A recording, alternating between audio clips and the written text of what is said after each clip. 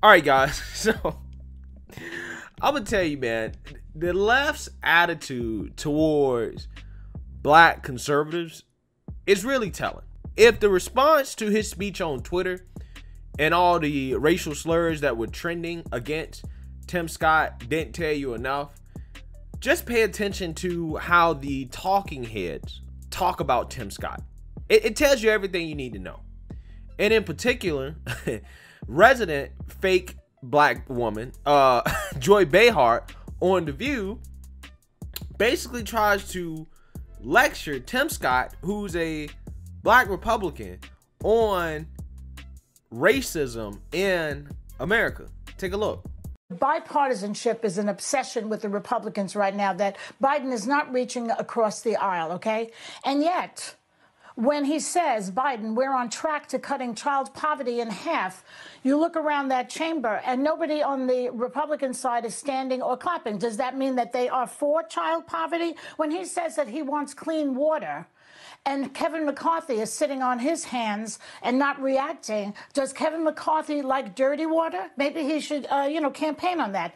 Dirty water for everybody. As far as, and then the other thing I have to say is I thought it was brilliant. I thought Biden was incredibly warm and presidential and just great. And to see those two beautiful, intelligent, brilliant women behind him makes me feel like I just felt wonderful. Now, Tim Scott. He does not seem to understand, and a lot of them don't seem to understand, the difference between a racist country and a systemic racism. They don't seem to get the difference. Yes, maybe it's not a racist country. Maybe Americans, the majority, are not racist. But we live in a country with systemic racism. We discussed it this week again already, about housing and about education and all of the things that are important to people. And the fact that Tim Scott cannot acknowledge this is appalling. How can you go out there and say that when you just said 2 minutes ago that you were the object and the victim of discrimination?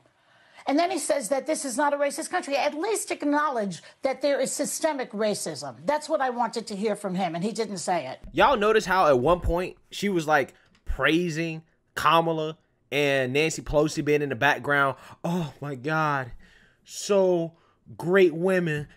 It just makes me feel like a real...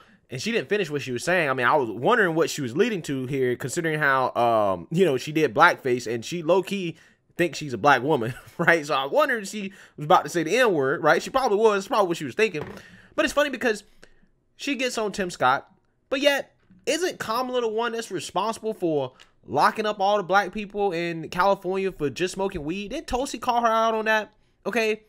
Isn't Pelosi responsible for blocking the stimulus package, right? When we needed more stimulus for this country, like when we actually needed it back in July, August, September, October, right? Isn't she the one responsible for that? It's funny how these people never have any smoke for these Democrats who actively work against the people that they claim to care about so much. Guys, this is the daddy mentality that the Democrat Party has with black folks. It really is. It's the I know better than you mentality, and don't try to tell me what's best for you when I know what's best for you. Tim Scott, you can't tell me as a fake black woman, right? Really a white woman, liberal white woman who wants to be black, that there's no racism in this country, right? You can't tell me that the country's not systemically racist because I know better than you. And guys, ain't it funny? Ain't it just funny how every time you look, these people who claim not to be racist are always trying to tell black people what's best for them and how to live their lives and how the world is. Okay? Tim Scott, who admitted to a national television audience that, hey, you know what? I experienced some discrimination as a black person, right? I've experienced individual acts of racism, but that doesn't mean that the country is racist. To me, guys, that is a very moderate statement, right? It's one of those things where it's like, well, he's trying to appeal to those on the left, right, that are so convinced that black people are being victimized in the country, that we're being shot and killed in the street by police officers, that the whole system is racist against us. You go into the grocery store and you're being systemically oppressed, Okay, you walk outside, you're being systemically oppressed. You take a dump, you're being systemically oppressed. That's what the left says. It's in all facets of our society. And Tim Scott tries to hand them a bridge. He tries to say, okay, I'm not going to say that the country's racist overall, but I am going to say that, you know what? Yeah, I've experienced some individual racism in this country. But to people like Joy Behar, it's not good enough. It's not good enough. You have to fall in line or else you ain't black, right? Just like Joe Biden said, you ain't black if you don't agree with me. A non-black person, by the way. Okay? I just love how these Democrats and these leftists want to tell black people what racism is, right? They just want black people to be victimized so bad, because when somebody's a victim, right, you can sell yourself as a savior. Hey, I'm here to save you from victimhood. But first, you must convince that person that they're a victim. If that person does not believe that they're a victim, if they believe that they can work hard in this country and achieve just as much as any other person in this country, aka Obama, Kamala, all these other black people that are super successful, Tim Scott, Ben Carson, okay, Herman Cain, I'm naming conservatives and Democrats, okay? Very successful people. Robert F. Smith, a black billionaire that's in private equity. I mean, you got people like Nas that's making money doing venture capital deals, investing in companies like Coinbase.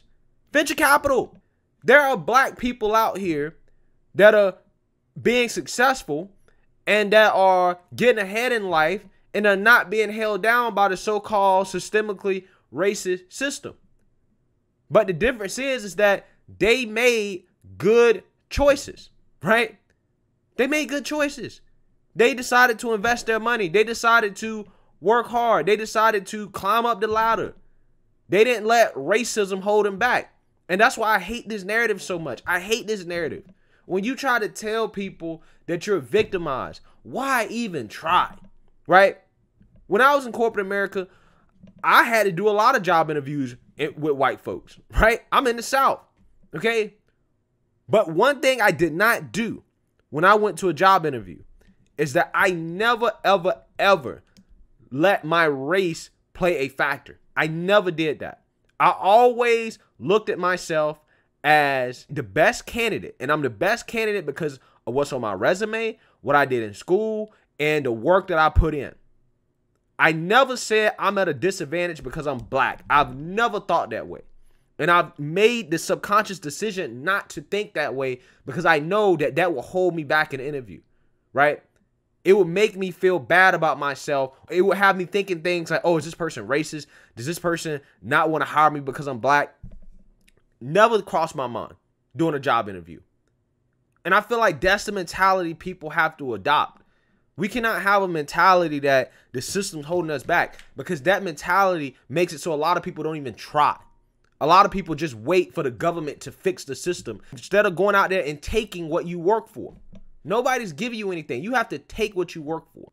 And all these systemically racist laws that they love to talk about, right? They can't name one, right? She can never name one. The main one that they love to name that's not on the books anymore is redlining. But they always forget to mention that redlining was started under FDR, right? And the irony in this is that the progressives and the Democrats praise FDR. Biden's like FDR. He is a new FDR. We've all heard that. We all heard that Biden's the new FDR. Well, I guess it would be accurate because Biden is the one that responsible for the crime bills. He's the architect of the crime bill, okay? So he kind of like is like FDR in that sense.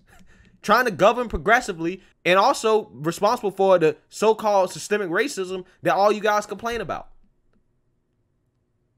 But I'm not surprised because this is the same exact thing they did to Kim Classic.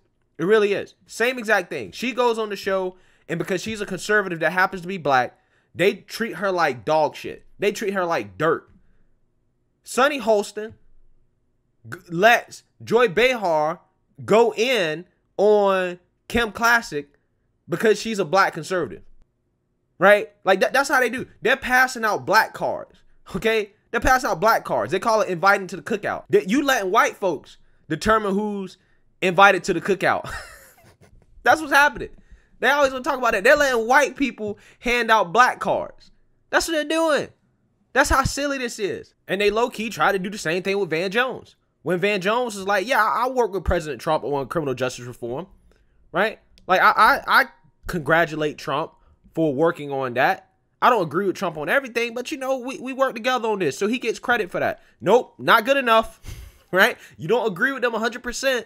Sonny Holston goes in on Van Jones. They get mad at Van Jones because Van Jones has one independent thought.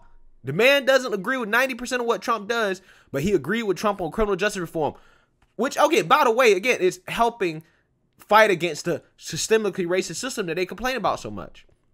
Again, it's the same thing with Tim Scott's police reform bill. Something that is helping fight against the systemically racist system that they complain about so much. Nope. It came from a Republican. It came from a conservative. Can't have it. Can't deal with it. It's not good enough.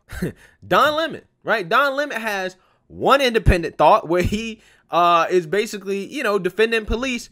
Nope, they got to go in on Don Lemon. They got to tell you why Don Lemon is wrong, right? Y'all see the pattern here?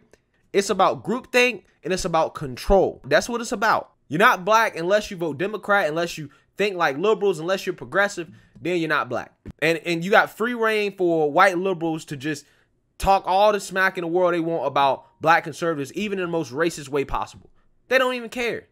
They don't even care. But again, guys, this is just an example of the daddy mentality that the Democrat Party has with black folks, right? They think that black people are children and that we must do everything they say and we must think like them.